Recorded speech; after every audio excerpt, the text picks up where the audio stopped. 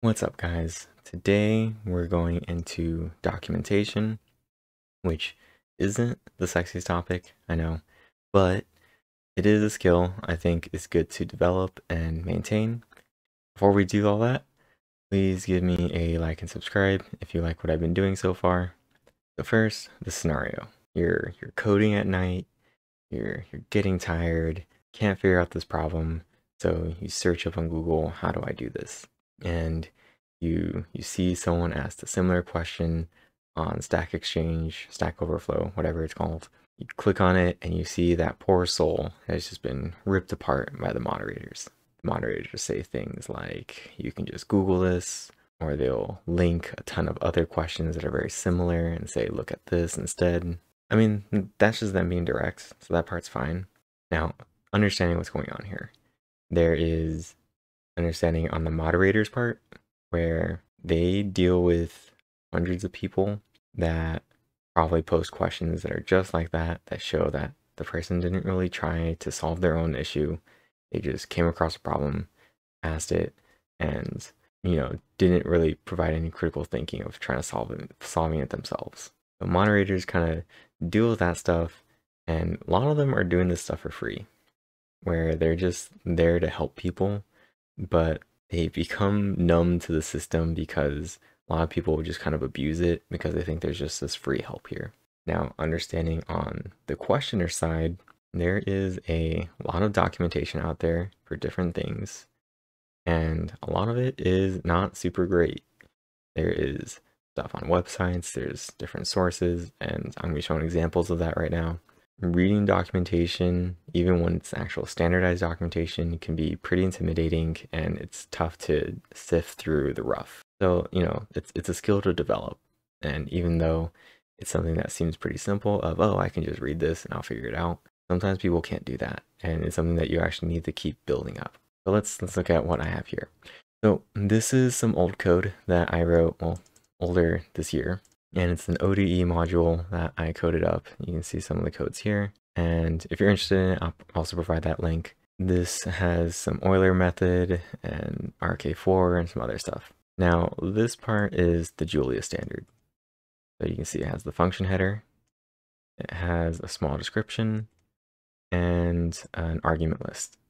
This part is my own little flair. I like to provide, a header for the file, especially if it's a module, and I describe what the module name is. I say who made it, which is me in this case. I don't really include dates anymore. I find that to be a bit frivolous. And then any extra tidbits. So I didn't come up with Euler's method. I got it from a book. So I cite that source just so if I need to find where I got it, I have it right there. And then this is like a table of contents. So if I needed to search up RK4, I can just do a quick search and it's right here. Maybe I'm interested in this one right there, or back to the top. So following the standard helps in the sense that when you import the module, it imports all your documentation. So if I do ODE Euler's method, you can see it has all my code right there, or all my standard. And it has all this information. It goes more in depth. And let's look at the print example. So you can see this one has its own description, and it has examples in this case.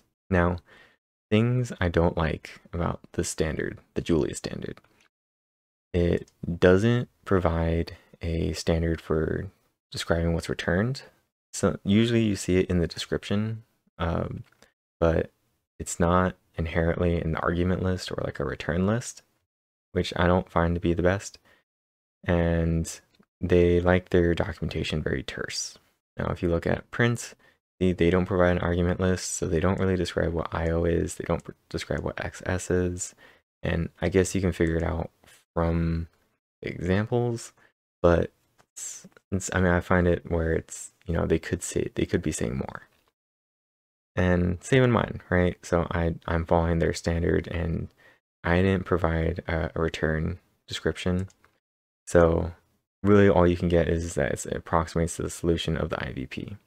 Now, if you don't know math, maybe you don't know what that means at all. and that's something on the standard. But it's something, and if this is Euler's method, a user can look up more on Euler's method of what is this doing and get at least somewhat of a heading of what to do. Okay, so this is me writing documentation, and I've grown to actually really like writing documentation. For me, it's a signal that I'm done with this function, I'm done with this code, done with this module, whatever. But it's also a way to show that you actually understand what's going on. I'm trying to write my own description, trying to make sure I know what's being inputted into it. It kind of develops that mastery and being able to describe. Okay, so writing documentation helps in that it'll make your code look more mature. It also helps in that you develop those skills on how to read documentation. Now let's look at some examples. This here is the Julia standard. I'm going to provide this link as well, but they just describe how you should document stuff, right? They say don't repeat yourself, only provide argument lists when necessary, yada, yada, yada. Now looking at the NumPy array documentation. Now, NumPy array I really like, or just the NumPy documentation. So their documentation is pretty good. So they have a similar thing. They have the function header, they have small description, create an array, all it does. But they have this massive parameter list, right? And they go super in depth into all of these. And then they also describe, okay, this is optional, they describe the data types, they have a return, so it does this, outputs that. Then they have examples and all this stuff. And you may think I'm being a little unfair, where I only showed prints, but like, let's say we look at sum, and just for another point, this documentation that you usually see in the REPL is what's also usually displayed online. So you should see the same stuff. But looking at sum, what do we have here?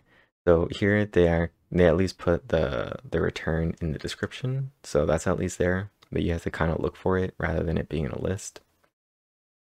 They once again don't have the argument list, so calling function f on element of iter. Well, okay, what is iter? Is iter, I guess in this case it's an element, but I thought f was a function. If I didn't know it was an array.